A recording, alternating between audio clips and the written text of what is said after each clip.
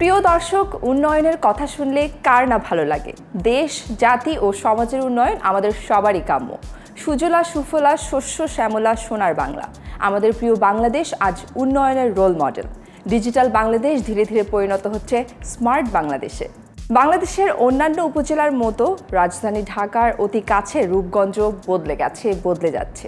বস্ত্র ও পাটমন্ত্রী গোলাম দস্তগীর গাজী বীর প্রতীকের ঐকান্তিক প্রচেষ্টায় রূপগঞ্জ এখন বদলে যাওয়া রূপগঞ্জ। উন্নয়নের অন্যতম রোল মডেল রূপগঞ্জের নানান কর্মকাণ্ড দিয়ে সাজানো উন্নয়নের রূপগঞ্জ অনুষ্ঠানে আপনাদের স্বাগতম। সাথে আছি আমি কানিস ফাতেমা সূর্য।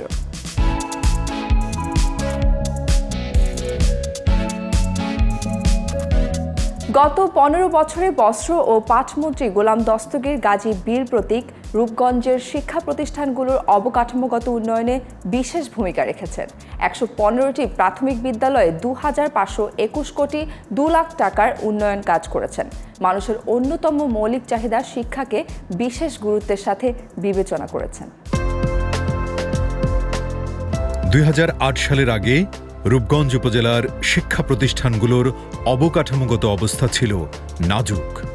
গোলাম দস্তগীর গাজী বীর প্রতীক সংসদ সদস্য নির্বাচিত হয়ে নাজুক পরিস্থিতির উত্তরণ ঘটান। জনাব গোলাম দস্তগীর গাজী মহোদয় যখন আমাদের রূপগঞ্জ উপজেলার অভিভাবকের দায়িত্ব নিয়েছেন, সেখান থেকে আমাদের শিক্ষার মান ধীরে ধীরে সুদূর প্রসার উন্নয়নের দিকে এগিয়ে চলেছে। সামাজিক নিরাপত্তা বলয় দিয়ে উনি দেখে রেখেছেন। এদিক থেকে আমরা আসলে শিক্ষক হিসাবে মাননীয় মন্ত্রী মহোদয়ের কাছে আমরা আসলে কৃতজ্ঞ।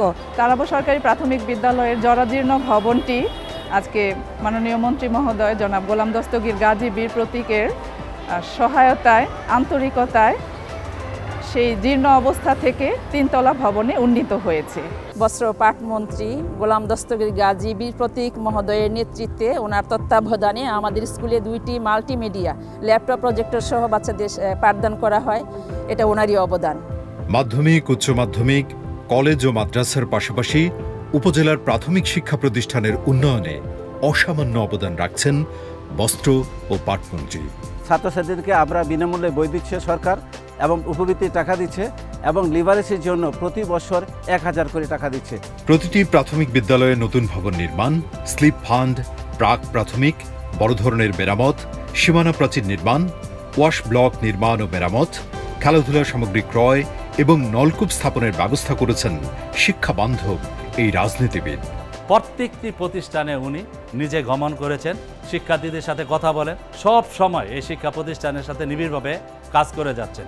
এই উপজেলা উনি উন্নয়নের দিক থেকে এবং ইনফ্রাস্ট্রাকচার ডেভেলপমেন্টের দিক দিয়ে উনি একটা রোল মডেল হিসাবে তৈরি করেছেন। বস্ত্র পাটমন্ত্রী শিক্ষার মান উন্নয়নে অবদান রেখে চলেছেন বিরামহীন। শিক্ষিত সমাজ ছাড়া দেশ উন্নয়ন করা যায় না, যার জন্য আমাদের মাননীয় প্রধানমন্ত্রী শিক্ষার প্রতি বেশি দৃষ্টি দিচ্ছেন। রূপগঞ্জে যতগুলো স্কুল আছে তার মধ্যে তারাবো পৌরসভার আন্ডারে যেগুলো স্কুল আছে, ছাত্রছাত্রীর রেজাল্ট খুবই ভালো করতেছে, সেই জন্য আমি গর্বিত।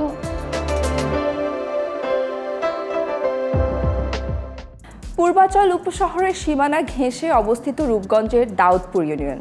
একসময় এখানে তেমন কোনো রাস্তাঘাট ছিল না। অতি কষ্টে মানুষ এখান থেকে সেখানে পায়ে হেঁটে যাওয়া আসা করত। সময়ের আবর্তে আমূল বদলে গেছে দাউদপুরের যোগাযোগ ব্যবস্থা। দাউদপুর ইউনিয়নের বীর হাটাবো, কালনি, জিন্দা, ওলব, 3 ওলব, বেলদি, দেবই, নোয়াগাঁও, কুলিয়াদি সহ আশপাশের এলাকা টেকটিলার অঞ্চল। একসময় এই এলাকায় তেমন কোনো রাস্তাঘাট ছিল না।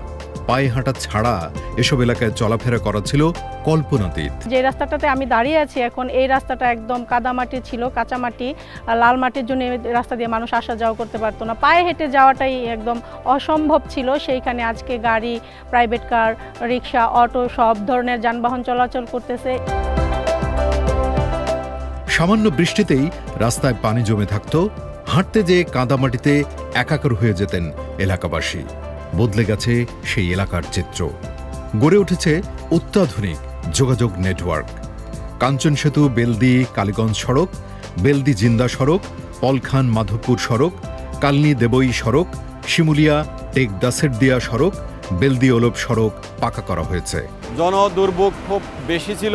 আমরা ঢাকার অত্যন্ত পাশে থেকেও আমরা সেই উন্নয়ন থেকে বঞ্চিত ছিলাম। মাননীয় মন্ত্রী মহোদয় সাহেবের নিরলস পরিশ্রমে দাউদপুর ইউনিয়নে অসংখ্য রাস্তাঘাট হয়েছে। আজকে আমরা এই রাস্তাঘাট হওয়ার কারণে অল্প সময়েই ঢাকাতে পৌঁছতে পারি। সড়কগুলো প্রশস্ত, মজবুত ও টেকসই। যোগাযোগ ব্যবস্থা উন্নত হবার ফলে অন্য জেলার মানুষ জমি ক্রয় করে ঘরবাড়ি নির্মাণ করে এখানে বসবাস করছে। পরিকল্পিতভাবে রাস্তা নির্মাণের কারণে শিল্প কারখানার প্রসার ঘটছে। দাউদপুর ইউনিয়ন তথা সারা রূপগঞ্জ উপজেলার মধ্যে রাস্তাঘাটের যে উন্নয়ন হয়েছে এটাকে একটা বিপ্লব বলা চলে। একটা বিপ্লবের মাধ্যমে যে একটা জাতির যতটুকু পরিবর্তন হতে পারে, গোলাম দস্তগীর গাজীর নেতৃত্বে একটা বিপ্লবের মাধ্যমে এই রূপগঞ্জ জেলার রাস্তাঘাটের উন্নয়নটা ঠিক তদ্রূপ হয়েছে।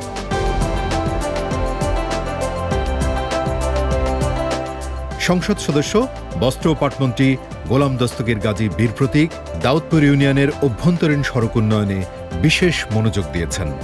এর সরাসরি ফল ভোগ করছে এলাকার মানুষ। সরকার স্বীকৃত তৃতীয় লিঙ্গের মানুষ হিজড়া হিসেবে পরিচিত। হিজড়া জনগোষ্ঠীর জীবন মান উন্নয়ন কার্যক্রম বাস্তবায়ন নীতিমালা করা হয়েছে।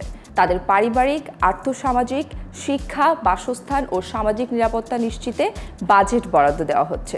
প্রশিক্ষণ দেওয়া হচ্ছে দক্ষতা উন্নয়নে। রূপগঞ্জের তৃতীয় লিঙ্গের মানুষ স্বাবলম্বীর পথে। অবহেলা আর অযত্নে বেড়ে উঠছে দেশের বিভিন্ন অঞ্চলের তৃতীয় লিঙ্গের মানুষ।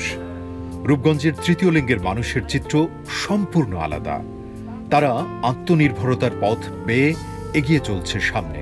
তাদেরকে হাতছানি দিচ্ছে সোনালী ভবিষ্যৎ। প্রধানমন্ত্রী শেখ হাসিনা মা, আসসালামু আলাইকুম। আমাদের তৃতীয় লিঙ্গ স্বীকৃতি দিয়েছ মা, আমরা অনেক ভালো হয়েছি, ভালো পেয়েছি। বর্তমান সরকারের পাশাপাশি বস্ত্র ও পাটমন্ত্রী গোলাম দস্তগীর গাজী বীর প্রতীকের সহযোগিতায় উন্নততর হচ্ছে তৃতীয় লিঙ্গের মানুষের জীবন।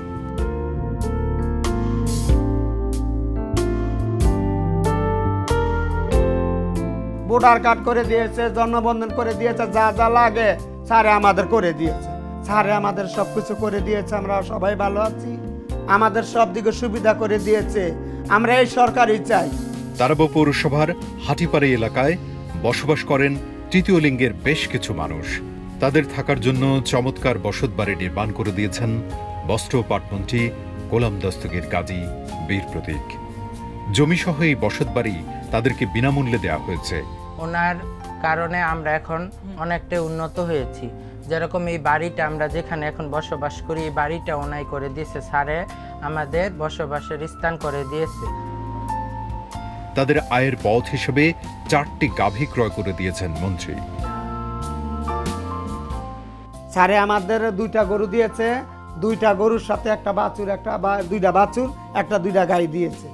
তারাবো পৌরসভার তৃতীয় লিঙ্গের মানুষের বদলে যাওয়া জীবনের গল্প আজ সবার মুখে।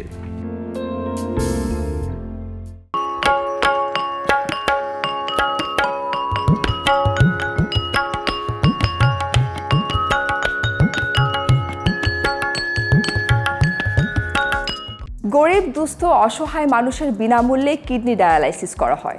রূপগঞ্জ উপজেলার তারাবো পৌরসভার রূপসীতে চলছে এই মানবসেবামূলক কাজ। বস্ত্র ও পাটমন্ত্রী গোলাম দস্তগীর গাজী বীর প্রতীকের তত্ত্বাবধানে যমুনা ব্যাংক ফাউন্ডেশন 2023 সালের জানুয়ারি মাসে এই সেন্টার উদ্বোধন করেন।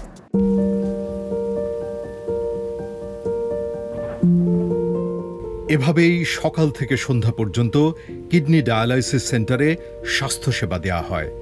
আধুনিক মেশিনের সাহায্যে প্রতিদিন 2 শিফটে 10 জন রোগীকে ডায়ালাইসিস করা হয়। বিনামূল্যে স্বাস্থ্যসেবা পেয়ে রোগীরা বেশ আনন্দিত। খরচ কম, আমার যাতায়াতের সুবিধা বেশি। বাড়ির কাছে আসছি, এই কথায় যানজটও কম, একটু সুযোগ সুবিধা আছে আর কি। গরিব মানুষ তো আমরা কিছু করতে পারি না, তো গাজী সাহেবের জন্য বিনামূল্যে আমরা এখানে ডায়ালিসিস করি। যেহেতু আমরা গরিব মানুষ, আমাদের কাছে আছে, এখানে আমাদের অনেক উপকার হয়, কম খরচে আমরা এটা করতে পারি। বর্তমানে 27 জন রোগী নিয়মিত কিডনি ডায়ালাইসিস করছে। সচ্ছল মানুষের কাছ থেকে নেওয়া হয় মাত্র 2000 টাকা। Dialyser, saline set, saline, injection, staff খরচ ও হাসপাতালের বেড ভাড়া বাবদ নেওয়া হয় এই সামান্য টাকা। বাকি খরচ বহন করে সেন্টার। বর্তমানে আমাদের এখানে পেশেন্ট সংখ্যা প্রায় 27। প্রতিদিন আমাদের এখানে 10 জন 2টা শিফটে ডায়ালিসিস নিতেছে। অসহায় মানুষের জন্য এই স্বাস্থ্যসেবা চলছে, চলবে।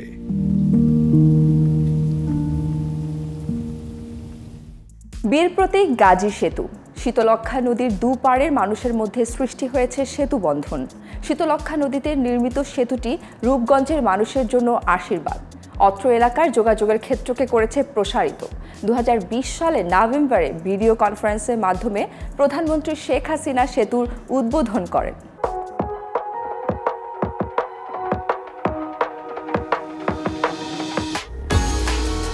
বীর প্রতীক গাজী সেতু চালু হওয়ায় শীতলক্ষ্যার দুই পারের মানুষের মধ্যে ব্যবসা বাণিজ্য ও যোগাযোগ ব্যবস্থার বৈপ্লবিক উন্নয়ন হয়েছে। পূর্বাচল উপশহর আর ঢাকার সঙ্গে রূপগঞ্জের যোগাযোগ সহজ হয়ে গেছে।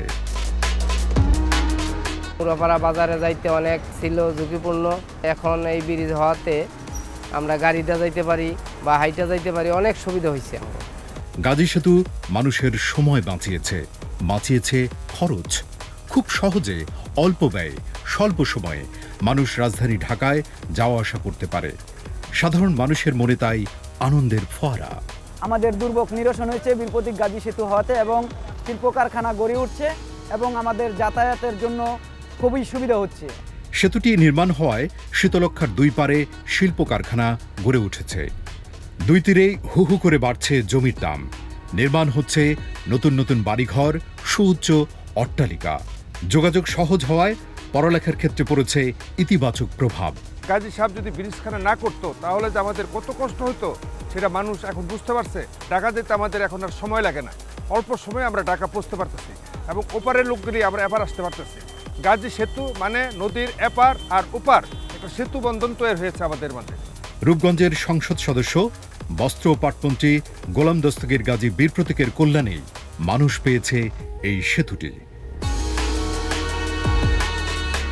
এই গাজী সেতু হওয়ার ফলে ওই পারে ব্যাপকভাবে শিল্প কারখানা উন্নয়ন লাভ করলো, এবং ওই পারে আমাদের এখানে যেহেতু মোড়াপাড়া কলেজটা সরকারিকরণ করা হয়েছিল, সেই সরকারিকরণ করার ফলে ওই পারের ছেলেমেয়েরা এই পারে এই গাজী সেতু দিয়ে নির্বিঘ্নে এখানে এই পারে এসে তার ছেলেমেয়েরা লেখাপড়া করা আরম্ভ করলো, এবং এই ধরনের শিক্ষাক্ষেত্র ব্যাপক উন্নয়ন লাভ করলো।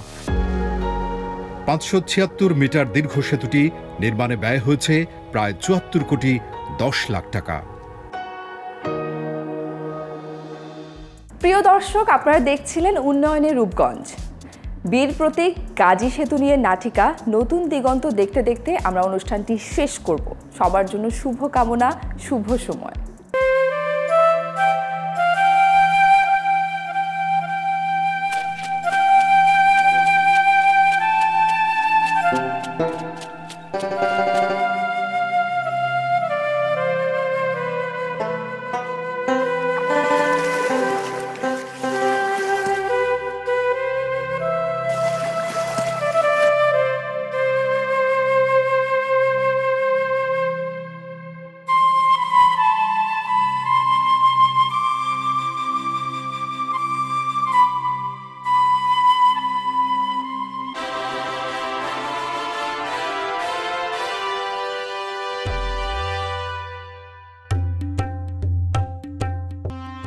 পাগলের কাম দেখছেন আজিজ ভাই? তাই তো দেখতাছি, আর নতুন কি?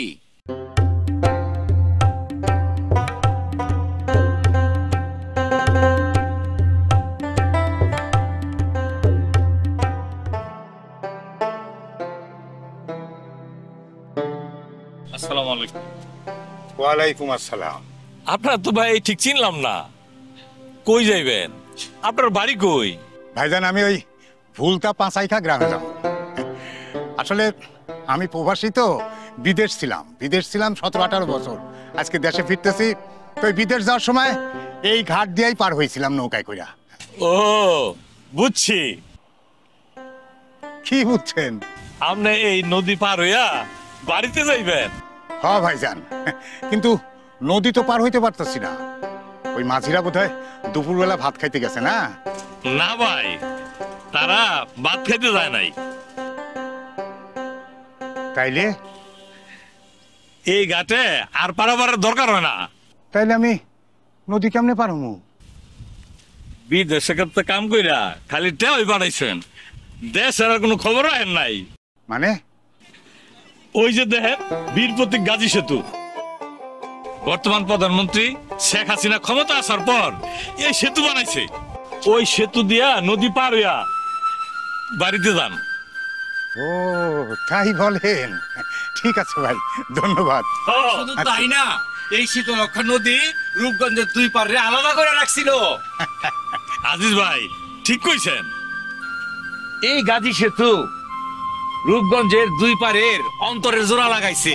তাছাড়া এই সেতু পার হইয়া পূর্ব পারের মানুষ সহজেই থানায় রেজিস্ট্রি অফিসে তাদের কাজ শেষ করতে পারে, ঢাকা শহর সহজেই যাইতে পারে। আর আমাকে ছেলেমেয়েরা এই সেতু দিয়া পার হইয়া সরকারি মুরাপাড়া কলেজ, সরকারি মুরাপাড়া পাইলট উচ্চ বিদ্যালয়ে লেখাপড়া করতেছে। এই ব্রিজ নির্মাণ করায় আমাকে বড় উপকার হয়েছে। করোনার সময় এই সেতু পার হইয়া নদীর পূর্ব পারের মানুষ রূপগঞ্জ উপজেলা স্বাস্থ্য কমপ্লেক্সে আমরা স্বাস্থ্য সেবা গ্রহণ করছি। আর নদীর দুই পারের মানুষের মধ্যে একটা বন্ধন তৈরি হয়েছে। ভাই গ্রাম আর গ্রাম নাই, গ্রাম হয়ে এখন শহর হয়ে গেছে।